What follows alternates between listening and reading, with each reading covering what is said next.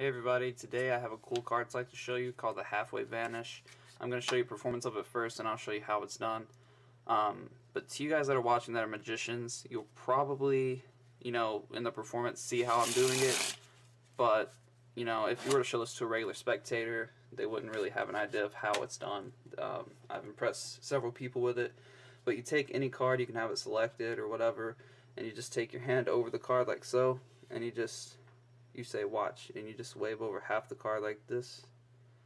And guys, I am showing you a back view of it too. They would be facing over that way, but you just show that the card starts to go, right? And you can have some of it come back a little bit, and you just wave more over it like so, and then you can just actually have the whole thing vanish just like that. Wasn't the best performance, I know, but I'll go ahead and get into how it's done. You have any card selected, or you can just take one yourself, it doesn't matter. Say 10 of hearts, and you say, okay, watch, I'll put my hand over the 10, and what you're doing is you're pulling back this card with this part of your hand, just like this.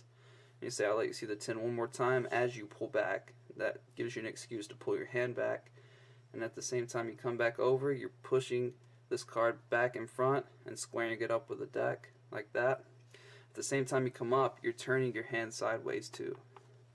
So, a couple of motions in that. You have a card selected, and you are coming back and pulling this card back with you, like so. And as you come back up, squaring the card with the deck again, you're coming, putting your hand like this. Don't flash this part, guys. Your hand's like this, and they think the other half of the queen is right here, and you just kind of sell it. You know what I'm saying? Just be like, watch the queen. Just half of it starts to go. You can pull your pinky apart. That lets you get further up. Pull your ring apart, and don't flash that once again. Get to here and just be like, watch, I can make it come back a little bit too. Go again, and with your index finger underneath, when you're over here, you're gonna pull just like that.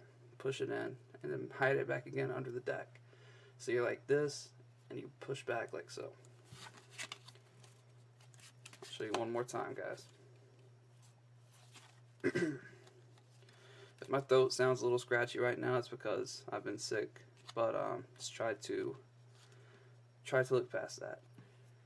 You put the card here, and you say, look, I'll let you see the 5 one more time, and you come back around like this. Make sure it's squared good, and you start to vanish it like so.